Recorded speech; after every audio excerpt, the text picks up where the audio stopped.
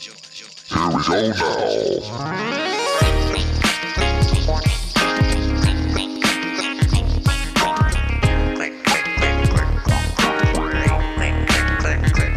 Everybody, it's Principal Lou.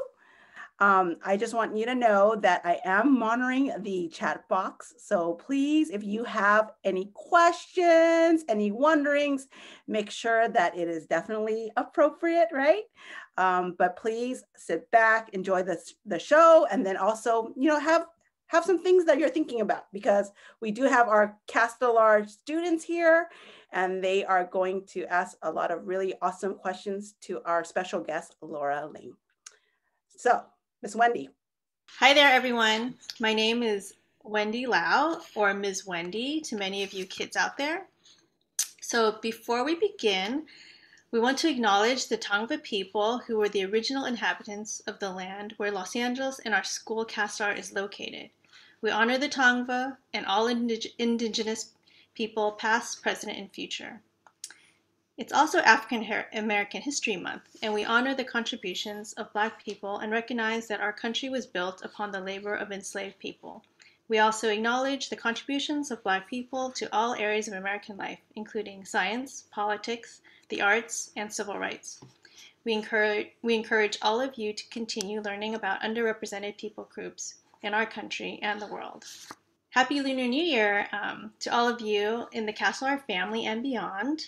Welcome to our latest Faces Presents program, where we try to introduce you kids to people who are doing inspiring things in their lives and career. I'm excited that my friend Laura will be here today, but first we have a few words from T. Mai, or Ms. Mai, the president of Faces, friends and alumni of Castellar Elementary School. Hi, everyone. Thank you, Principal Lou, Miss Wendy, Eloise, Abalani, Isabella, and Miss Laura Ling for being here with us today. I'm so grateful for your time and to be here on Zoom on a Friday with us. I am your Faces president this year. And as we all know, Faces is very, very passionate about our Education Through Music program.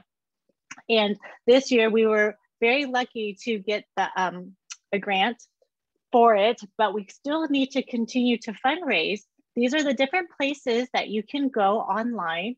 FacesCastellar.org. We do have a place there that you can find the donation link through PayPal.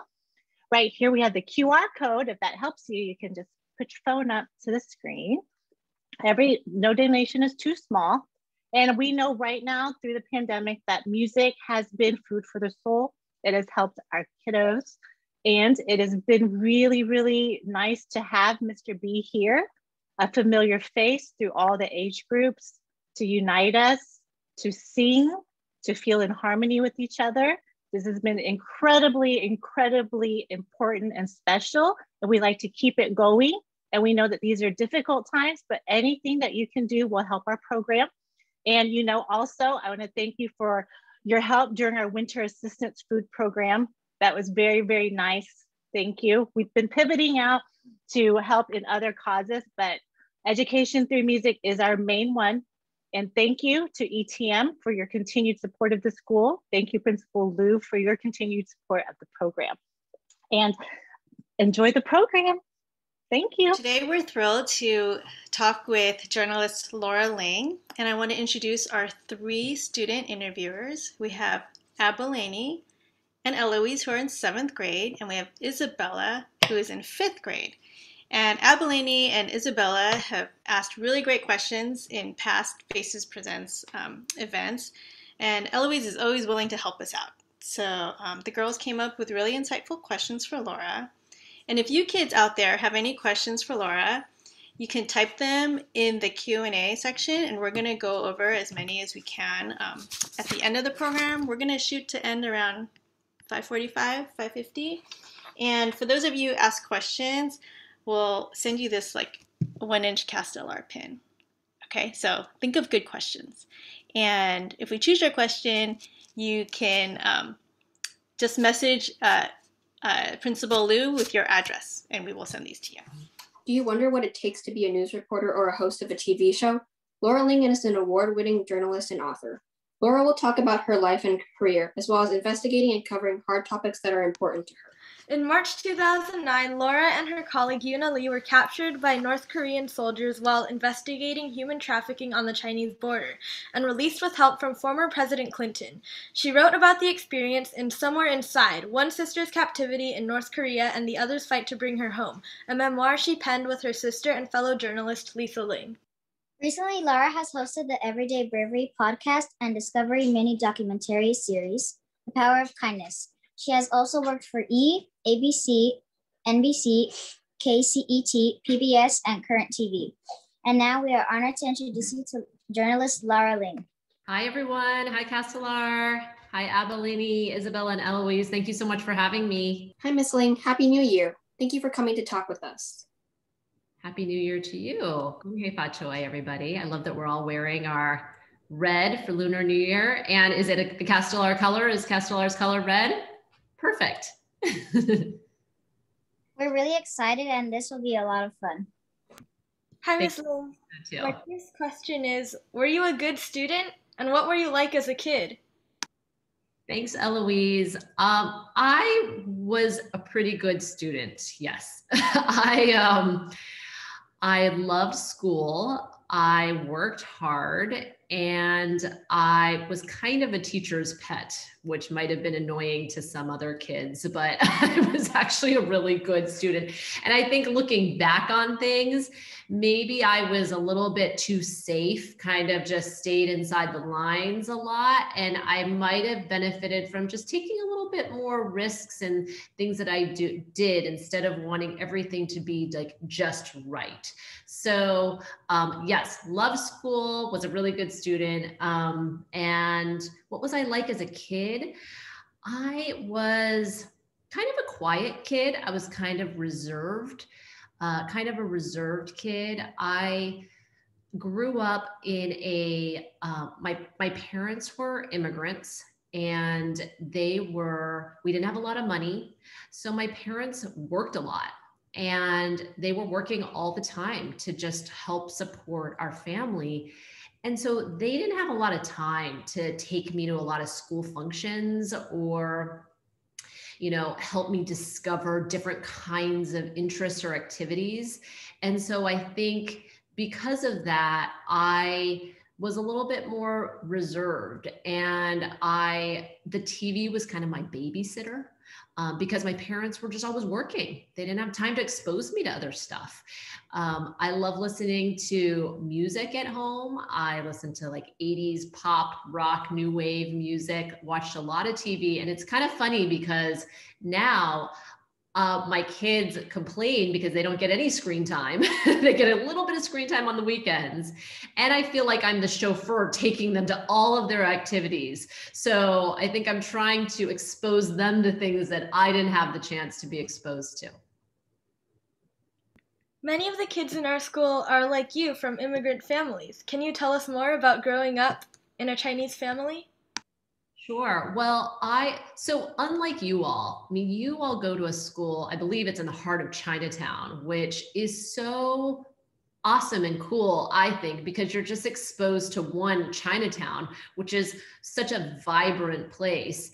And two, you're exposed to a lot of diversity, I imagine, which is also really amazing. For me, it was very different in that there were no Asian kids in my neighborhood growing up. I grew up in a neighborhood outside of Sacramento, California, and there were, just the smallest handful of Asian kids at my school. And so that made me feel different.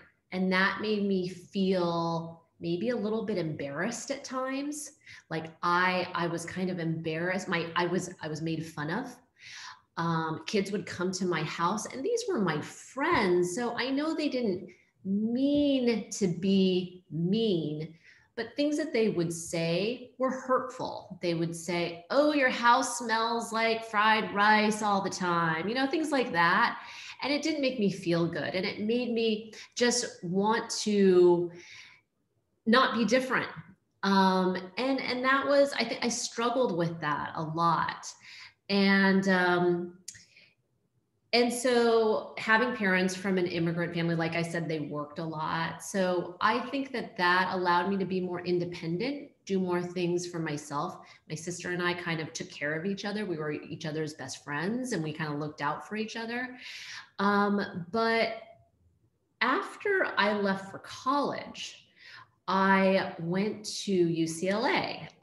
It's where I met your Auntie Eloise, Auntie Angeline, and how I met your mommy when I went to UCLA. And people joke that UCLA is also known as the University of Caucasians lost amongst Asians, right? There's just so many Asians at UCLA, and it's true.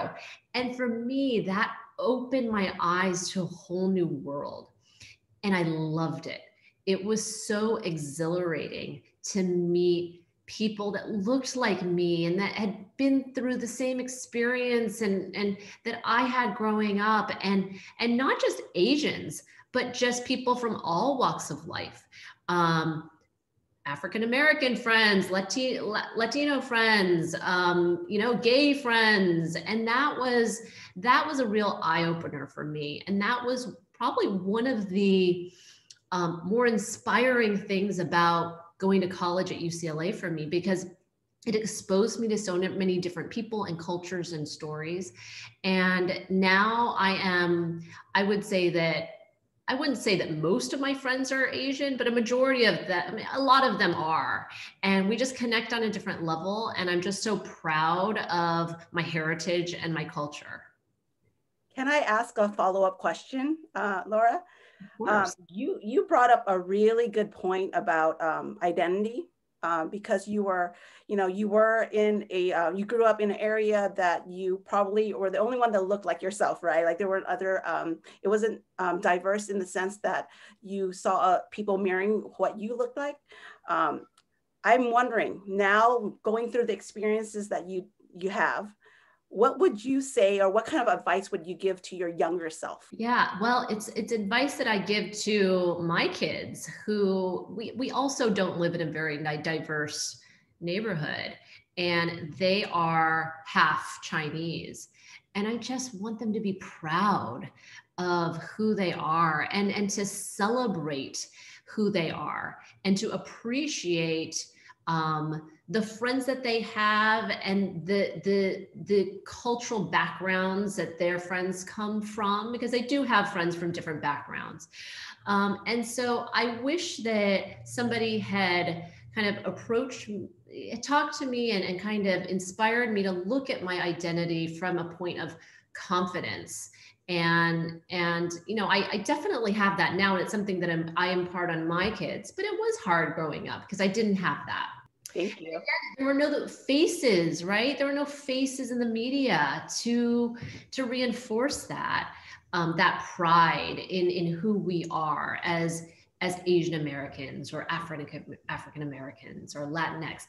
And now we do have more of that. And so I think it's inspiring to see different faces and voices in the media of people that we can look up to. Also, your parents were divorced. Do you have any advice or encouragement for kids whose parents are not together? Yeah, so I was one of the few Asians in my community and one of the few kids of a divorced family in my community. So I really felt a little bit different and insecure. And it certainly wasn't easy. And I know that divorce is much more common now. And I hope that people see it as, every family is different and beautiful in their own way. But it is a hard thing for kids to go through. It certainly was for me. I was sad and confused. And I think it's important to know that those feelings are okay, that is natural and normal. And it's okay and understandable for you to feel sad, but hopefully you know that your parents love you, and hopefully you know that you can talk to your parents or your teachers or your principal about what you're going through. Because I think that having somebody to talk to and share those feelings and emotions with can really be helpful. It can kind of help to get rid of some of those feelings from your body when you're able to just share and open up with somebody else. Can you describe what you do as a journalist and what made you want to be one? Sure. Well, as a journalist, I cover different stories and issues, and I tend to cover different stories about kind of like human rights and people, that stories that aren't being heard. But there are all different kinds of journalists. There's sports journalists and music journalists, and journalists are kind of storytellers. We gather information, we research stories, we gather facts, and we share that information to raise awareness about a particular story, and hope that people will read or watch that story and feel like they know a little bit more about what's going on. And I remember when I was on my school newspaper in high school, I remember the first story I ever wrote for my high school newspaper, and it was about this electric tower that was going to be built really close to the school property. Actually, I think it was on the school property. The school was going to lease some of their property for this electric tower to be built. And there was some controversy over that because they didn't know if that would pose some health consequences to the kids and to the teachers with this big electric tower on the school property. But then the school would get money because the electric company was going to lease the land. So there was the kind of like these mixed feelings about this electric tower. And what was interesting is when I went out to go cover this story for my school paper, none of my friends knew about this electric tower and the controversy and debate over this electric tower. And I thought that that was really interesting to be able to talk to them about it, be able to share what was going on, to get their opinions. And then when I saw that the story in print at the time, when I was in high school, it was an actual physical paper that they printed. And so when I read that article with my name on it, it just made me feel really good. And it made me feel really proud that I had somehow shared a story with my friends and my fellow students that they didn't know about, that was affecting their lives or could affect their lives. So that's kind of what, I don't know if that inspired me to go into journalism, but I've always really loved to write and to tell stories. How did you get started in journalism, and what advice would you give young journalists? Well, let's see. I got started in journalism right after college. But I started in print journalism. Like I said, I love to write. So I worked as a researcher for a writer for the Los Angeles Times. But my sister at the time, who she was a journalist at the time. She was working for an educational news program that aired in schools, actually. And so I always went to go visit her at her office, and I loved what she was doing. So I really followed in my sister's footsteps. And then she left to go work somewhere else. And there was an opening at this educational news program called Channel 1 News, looking for a researcher. And I decided to, and I knew people that work there. Actually, there's a producer named Mitch who I knew, who asked if I wanted to come and try working out as a researcher. And I did, and I loved it. And what I loved about it was that this was TV. So it was video journalism. So before it was writing for the newspapers, but my friends weren't really reading the newspapers. My friends were watching the news on TV. And so it was cool to be able to reach people my age through the medium that they were using, which was television. And then the internet came around, and I started working in digital news. And that was really interesting, working on news and stories that you could watch on the internet, because that was a whole different experience. And you could read people's comments, and you could kind of get a more personal interaction with people. So I guess I've tried to work in different mediums, telling stories. And that's been really exciting, because each medium where you work, whether it's writing for the newspaper or TV or for the internet, or maybe for a podcast or for radio, there's a different sense of creativity that you get and a different challenge working in those different mediums. Where do you get your inspiration from? I get my inspiration reading a lot. I read a lot. I talk to, when I meet different people, and I really get a lot of inspiration from, I think, the people that I meet.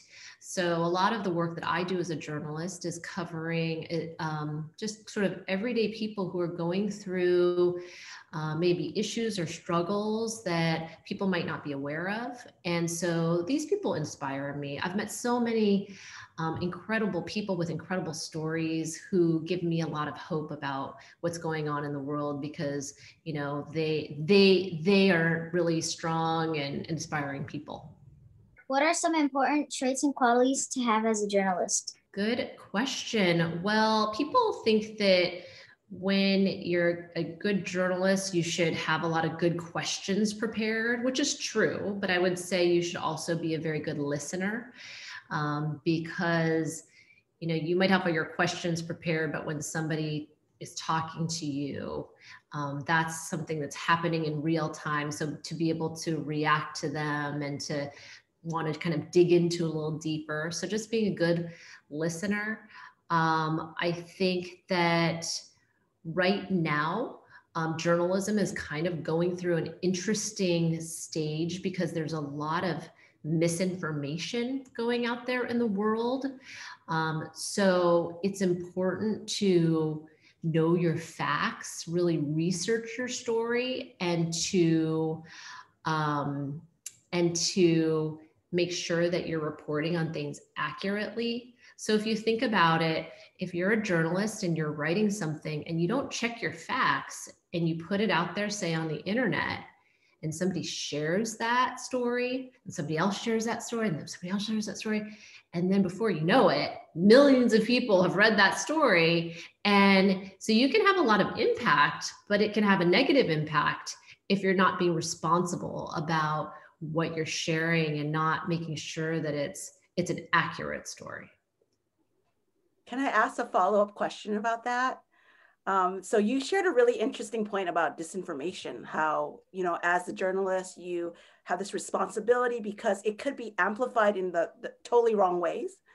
But how about as the consumer? Like, what would the consumer have to do to be aware of that? Like, what are some things to consider?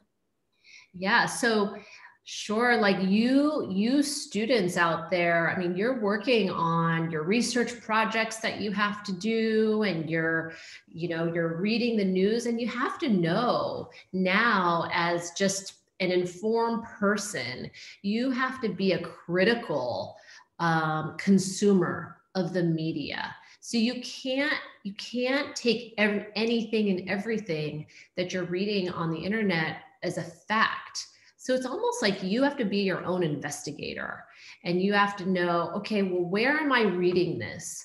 Is this a reliable source, or is this just somebody who kind of made up their own website who's telling me this information? And I'm sure your teachers are talking to you about what, are more reliable and credible sources versus things that you might need to look a little bit deeper into. But it's really important now, with so many sources out there, so many sources of information on the internet, that we really, really be critical consumers of the news and media. How do you prepare and deal with nerves before you're about to host a show or report a story? How do I prepare with my nerves before I speak to a group like Casteller Elementary? So I get nervous every time. I even get nervous when I talk to you all. I don't know if you feel the same. I don't know, Abilene, if you were a little nervous before you started the Zoom. I know I was. And what I try to do before I report on a story is I try to prepare as much as I can. So if I'm working on a particular story, I'm trying to read as much about it as I can, prepare my questions, just prepare everything. So that always makes me feel a little more comfortable, because I'm not going into a situation completely blind and sort of winging it right then and there. But that doesn't necessarily help the butterflies that I feel right before something, right? I can prepare as much as I, prepare super well, but I still get those butterflies. What I try to do is I actually kind of close my eyes. I take a deep breath and I try to really get in tune to where my nerves are coming from. So is it my heart that's beating really fast? Do I feel like tension in my shoulders? Am I really sweaty? And I try to kind of focus on those areas. And I kind of just breathe into those areas. I breathe out of those areas until I feel like I've kind of like got a sense of calmness. Maybe it's kind of like a little meditation. And then I also tell myself, I just say like, Laura, you can do this. And if something doesn't go right, or if something's not perfect, it's okay. Like at the end of the day, it doesn't really matter. It's fine. You got this. You can do this. So I kind of give myself a little pep talk.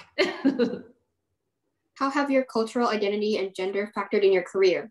Well, I think that as an Asian American woman, I feel very in touch with and proud of my identity. And I also recognize that, as an Asian American woman, things aren't totally fair and just for people like me. And so that has helped dictate me wanting to do the best that I can in my job, and be a good example to others, but also to cover stories that can help sort of amplify the situation of, say, women and who may be coming from difficult situations, amplifying those stories about women's rights. I've covered a lot of different stories in Asia. It's been one of my favorite places to work. So just trying to highlight stories in Asia, both some of the issues that are there, but also as well as what a wonderful cultural place Asia is from a cultural sense. Can you talk about covering human trafficking, slavery, the energy crisis, and other heavy topics that are important to you? Yeah, well, I have covered a lot of heavy topics. I've covered a lot of inspiring topics. Some of the heavy topics turn out to be pretty inspiring. I think what drives me to cover these stories is that there's a need to raise awareness about these stories. When I covered the story about the energy crisis in Africa, that was a really interesting story for me. There are tens of millions of people in Africa that don't have reliable energy. And so kids, often when they come home, their lights, they can't just turn on the lights like you and I can. And that means they can't study because it's pitch black. And sometimes it can be very harmful for their health because they study by kerosene lamps, and it's just very dim. And so some kids have walked for miles to find street lamps that are on, to study underneath street lamps. And when I was researching this story, it was funny because we were having dinner one night, not funny, but we were having dinner one night with my family, and I just shut off all the lights. And my kids went, "What are you doing?" And I said, "You know what? This is what a lot of people in this world go through. And I just want to experience. I wanted them to kind of experience that, to kind of try to put our shoes into other people's shoes. Doctors are delivering babies in the dark. Some doctors are holding their cell phones to provide light to deliver babies. But what I found when I did that story, when I said that sometimes, I cover hard topics and I feel like people need to know about what's happening. But I also find the hope and inspiration in those stories. So I met a young man who is a student who aspires to be a doctor, and he is not going to let the darkness hold him back. He is just going to do whatever it takes to be a doctor and have a better life. And that doctor that I interviewed, who delivers babies with the light of her cell phone, she is continuing to do what she's doing. She's not letting that stop her. And so what I found was that, you know, the people who are living through this crisis are determining their own destiny with their own strength. Of course, they need help. And of course, we should do more to help them, but they're not waiting for our help. They are going to make this happen, and they are going to be successful and use their strength to get them through the situation. Tell us about being held captive in North Korea. How did it change your life? Well, it was a very scary situation. So I was covering a story about human trafficking and really people that are going from one situation to try to find a better life, right? So we're experiencing that situation at our border, and you know, a situation that has similarities are happening at the Chinese border with North Korea. And I found myself in a pretty scary situation where I was held there in North Korea for many months. And it was the scariest time of my life. But it was also a very eye-opening experience in that I came back from that experience with a huge sense of gratitude, because at some point in my life, I thought I might not get to see my parents ever again. That was really frightening for me. And so now I kind of look at these little things that normally we might take for granted, and I really appreciate those things. So even just like taking a walk outside is something that is kind of a treasure for me. And there's something that I do every night. It's kind of a little ritual tradition, like a ritual in my life that I like to share with people because it helped me. So I don't know, maybe it might help you. And when I was in that situation and I was very scared, there's something that I would do every night. So I would sit cross-legged before I went to sleep, and I would think about 3 things that I felt grateful for. And they might have been really little things, like I saw a butterfly outside the window. You know, it might have been something like, oh, I heard music today. And so it's something that helped me get through to the next day. And it's something that I do every day to this day. So every day before I go to sleep, I think about 3 things that I felt grateful for in the day. And that sort of makes me feel a little bit better about whatever I might have been going through. And it helps me kind of prepare for the next day. So that's something, kind of a bright spot that came out of a very scary situation. I'll tell you something else that came out of that situation was friendship. So when I was held in North Korea by myself, all across the, other side of the world, I knew I did get some news reports. I got some letters, and I knew about different vigils that were taking place. And my friends who went to those vigils or organized those vigils, including Eloise's mom, Wendy. And I knew about that was happening. And I also knew that complete strangers were going to those vigils for me. That gave me a lot of strength. I'm actually getting a little emotional right now. But knowing that my friends from elementary school that I hadn't talked to in years were out there trying to help me, that really gave me strength, but it also taught me about friendship and the power of friendship, right? So you guys, you're in 5th grade, 6th grade, 7th grade. So these friendships that you make at Castellar, some of these friends that you meet and make at the school are going to be your friends for life. And you may not always keep in touch, but these people are going to be there for you. And it taught me about the power of friendship and the importance of being a good friend. Thank you for such powerful words, Laura, about you're just such a positive person, and being able to just, like letting our students understand and know that, even if it could be very dark sometimes, that there are positive lights that, as long as we recognize them. So thank you for saying that. It's your words are really powerful right now. So thank you. Okay, well, good. Listen, we all are going through tough times. It's a really tough time right now for us as a world, right? You kids are going through something that you shouldn't be experiencing, but you are, and you're doing it with such strength. And I hope that you have found that even throughout these challenges, you can find those bright spots, and it has made you stronger. And it's okay if you're feeling scared, if you're feeling sad, to talk about those things, because guess what? We're all feeling those things, and we can all help each other. Those words were just so encouraging, and just a little plug for your book that I have here that I just reread about the whole experience in North Korea for older advanced readers, probably 7th grade and beyond, and when you get older, and for your parents out there. Definitely pick up the book that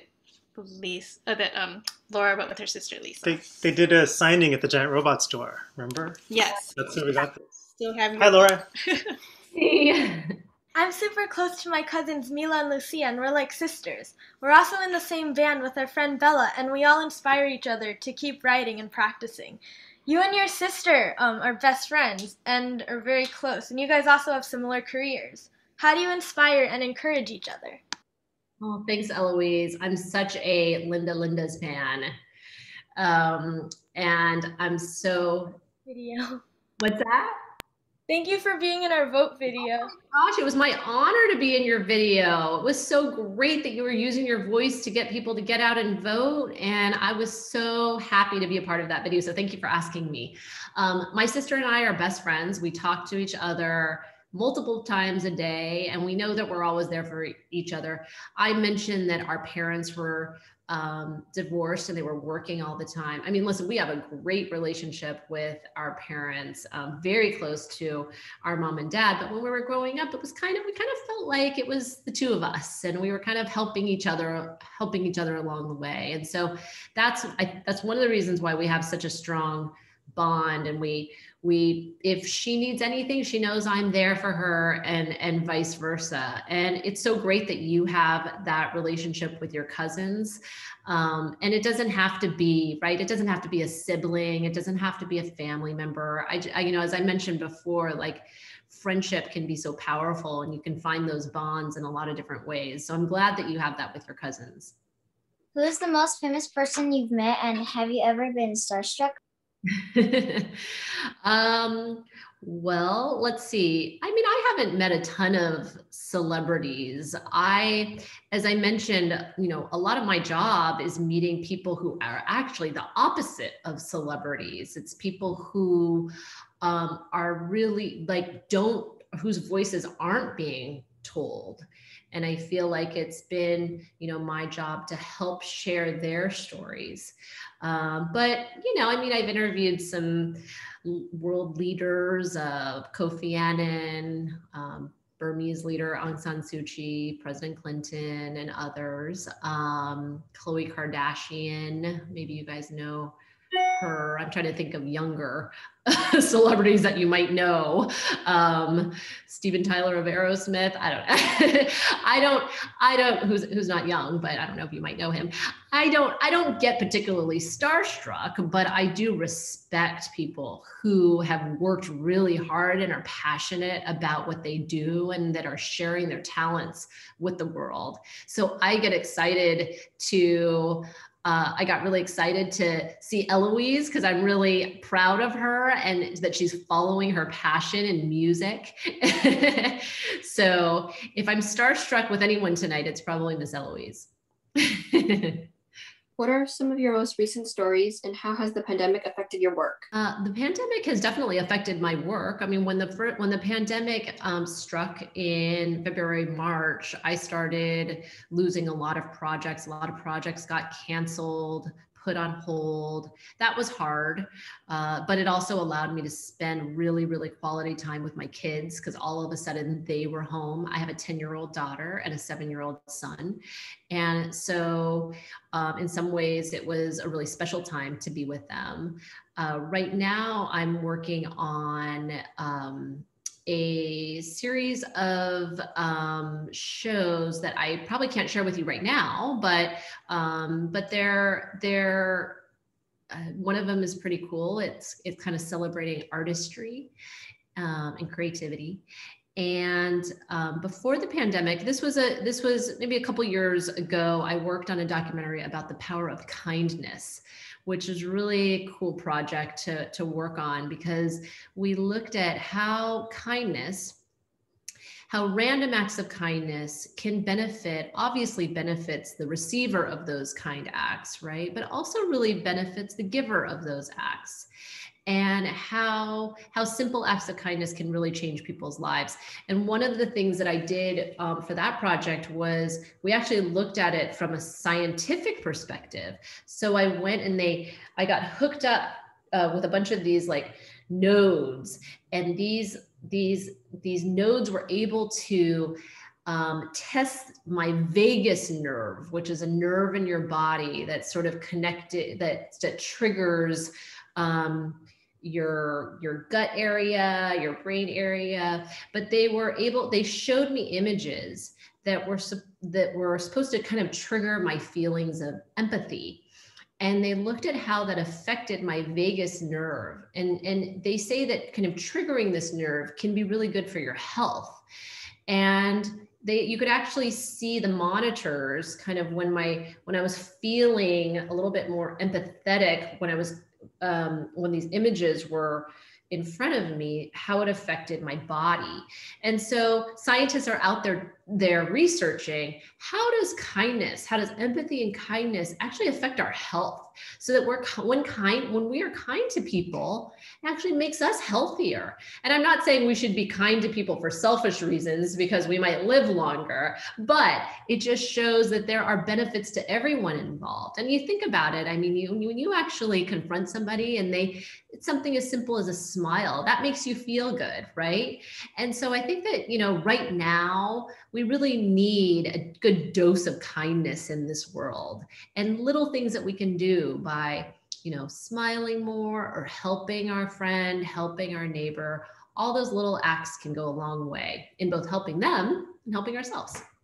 Okay, I have a parent-related question, and I actually have a funny little story about Laura. So we know each other through my sister-in-law, Angeline, and we were meeting up with a bunch of new mommies when our kids were babies, but Laura was the only one who didn't have kids. So she would just come and listen to us, gossip about her husband and kids.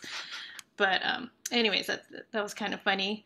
So, but I wanted to ask you, as you know, CASTAR is located in Chinatown, and most of our kids are people of color. So do you have advice for how parents can talk to their kids about difficult subjects they might see in the news, like racism or hate crimes? Yeah, well, first of all, Wendy, you reminded me that I was the only person without a child at our girls' night out hangouts. I kind of forgot about that. And I think that it was because you all were juggling kids and amazing careers that I wanted to hang out with a bunch of superwomen and try to draw from some of that energy, because how you balanced it all was really just so inspiring, especially with like a little tornado like Eloise.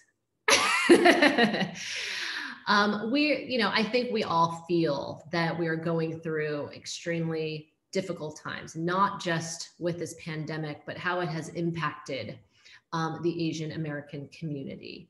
And we have seen the increase in hate crimes over the past year just skyrocket. And it's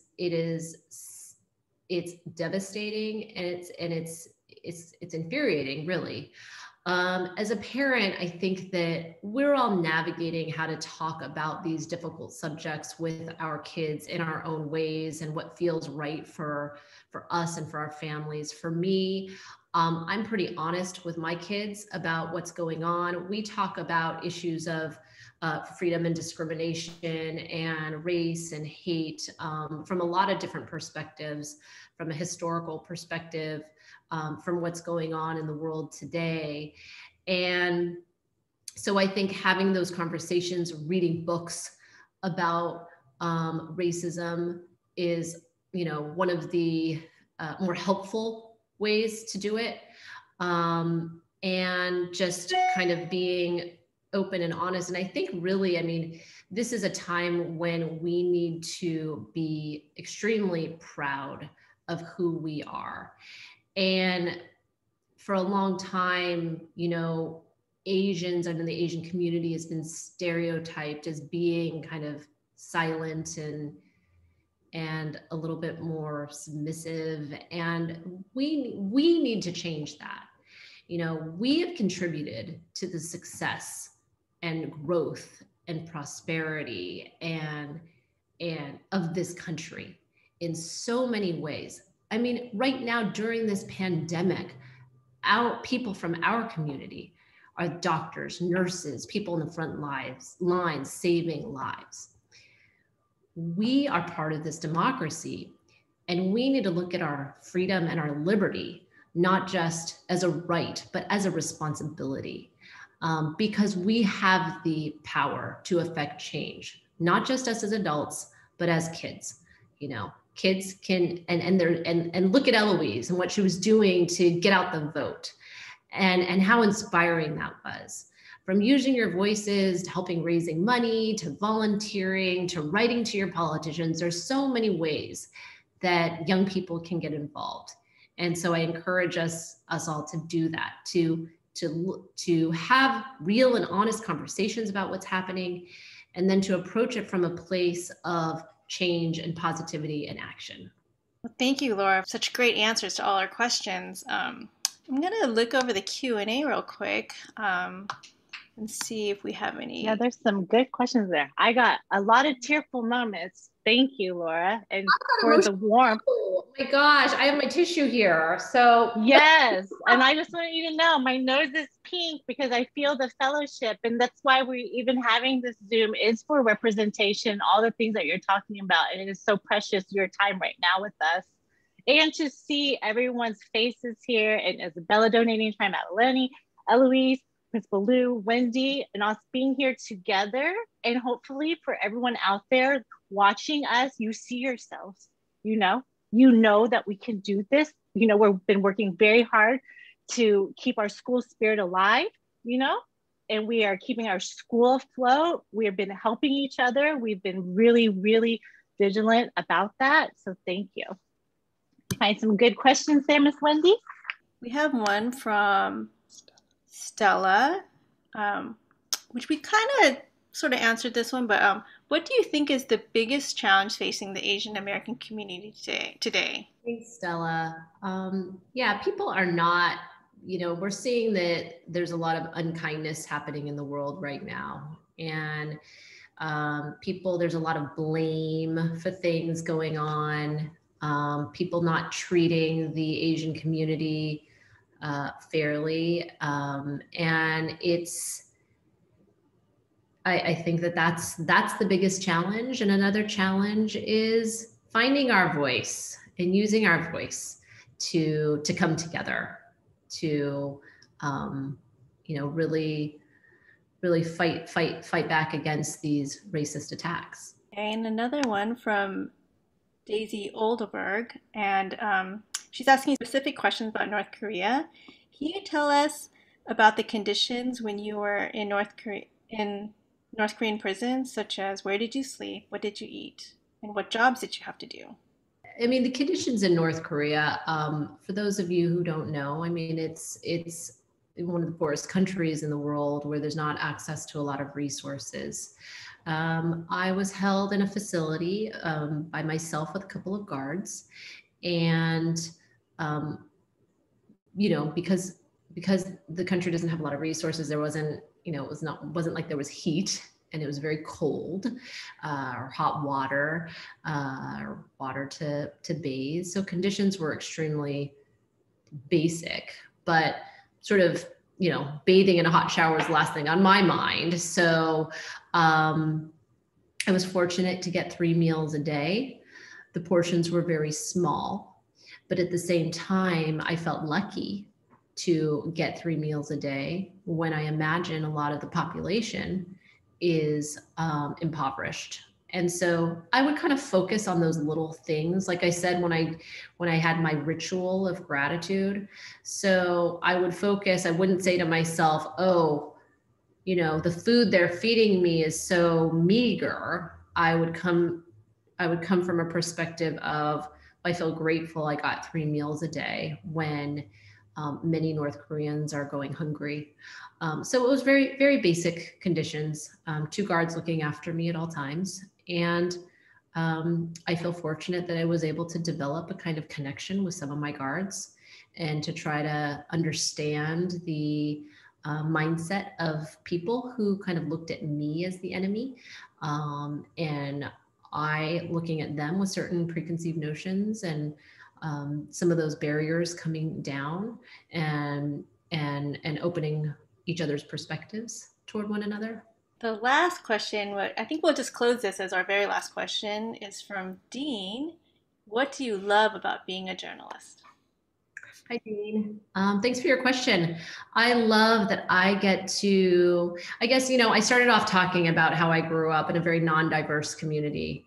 And I think that is one of the reasons perhaps that I wanted to go into journalism. And then after going to UCLA and being exposed to so much diversity. So one of the things that I love are just the people I get to meet all around the country and around the world, people who are so completely different from me, from different places and backgrounds and cultures, and just to learn more about learn more about our differences has opened my eyes and sort of changed my perspective on the world. So that's probably why I love being a journalist and why I just pursued journalism in the first place. Well, thank you so much, Laura, for just being here with us tonight and for sharing your story and for just bringing information and positivity to the world and to us. So we just really appreciate it. Thank you so much. Thank you. Yes, thank you for being so open and, vulnerable and sharing that. And thank you to the CASTAR community for coming together and know that with our strength is being unified with each other. We have the most diverse student body in all of LAUSD. And it is amazing that we are all working together. And we have a few more Faces events coming up after this. So we will have an author and we will have music producer and meetings. So thank you, everybody, and continue to love each other, love the school. Thank you. Bye, everybody. Thank you. Bye. Thank you. Thanks for everyone's great questions. Thank you. Bye. Bye. Bye-bye. Here we go now.